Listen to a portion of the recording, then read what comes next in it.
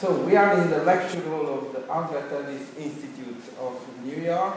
I'm going to interview Dryden, Professor of Psychotherapeutic Studies at Goldsmiths University of London. Professor Dryden published 3 interesting papers in this current year, or maybe next year going to publish it. No, this year.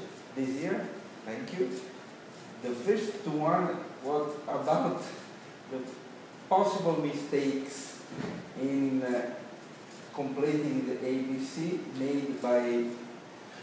Well, made by 4 groups. I'll tell you about it. Okay.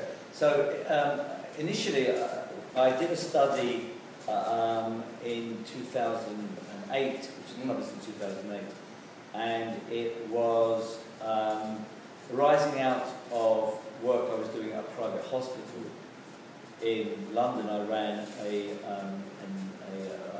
inpatient and outpatient group therapy program, and they, in order to, people would start on a, if you like, a general program, and then when they were ready, they would come into the CBT REBT. Oh, yes.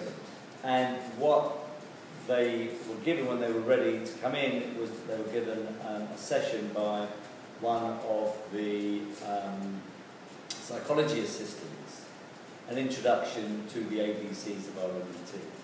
Now, what we did was to do some research about people's understandings and reactions to that, and that was published, as I said, 4 years ago.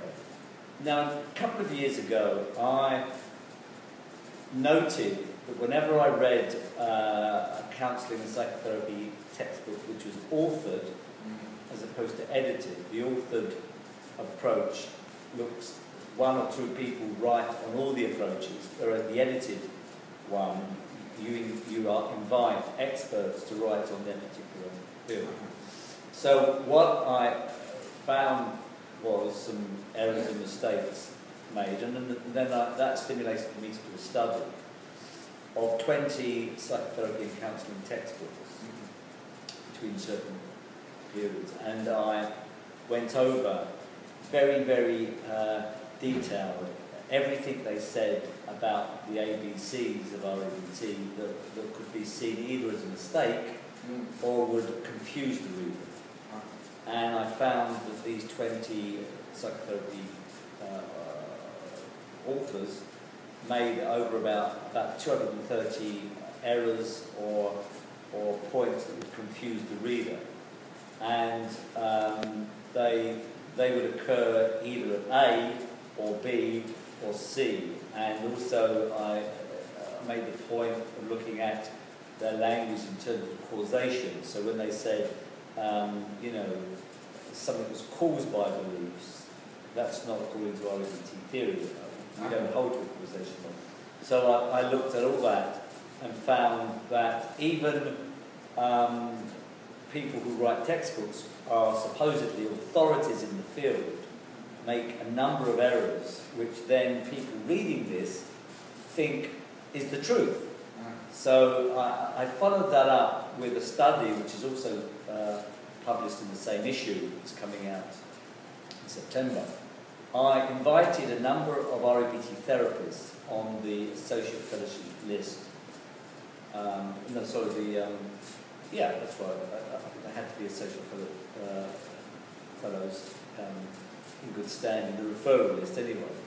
And a number of people agreed to do it. What I asked them to do was to explain the ABCs to a graduate school, how they would do that, what concepts they would use, how they would do that, and to give an example. And I also found that this group of trained REBT therapists also made a number of errors and mistakes.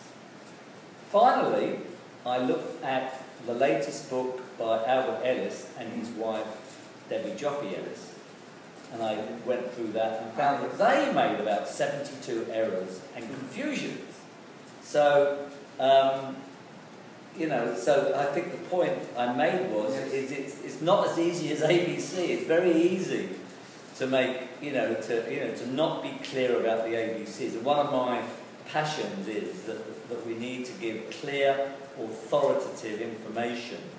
Yes. And if we don't do it here in this esteemed building, then where are we going to do it? I liken the Albert Ellis Institute to the Vatican, in the sense that this is the place of authority, and we need to actually make sure that at least we're giving out accurate information.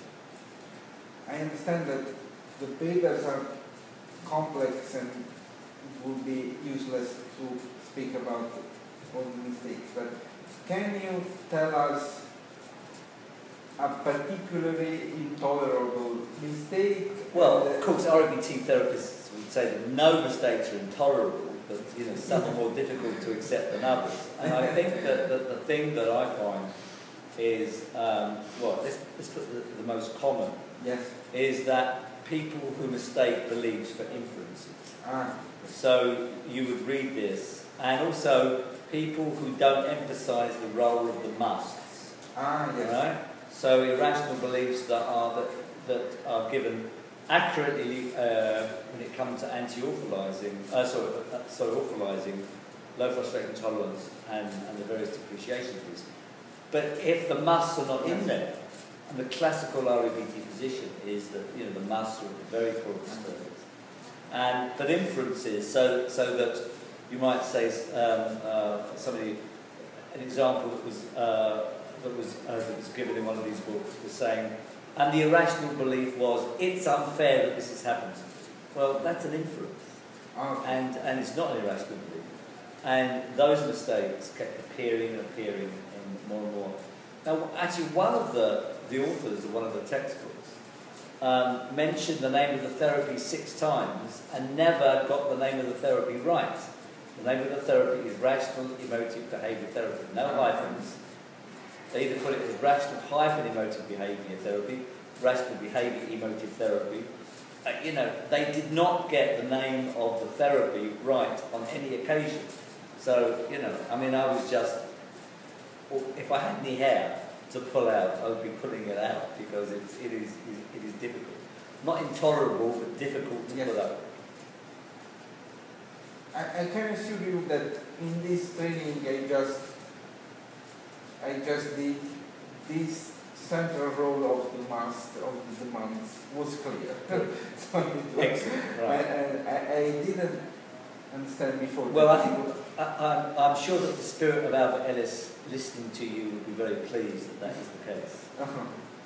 So, as a final question, we know that REBT was strongly influenced by this great personality of Albert Ellis, and you recently also published this article about him.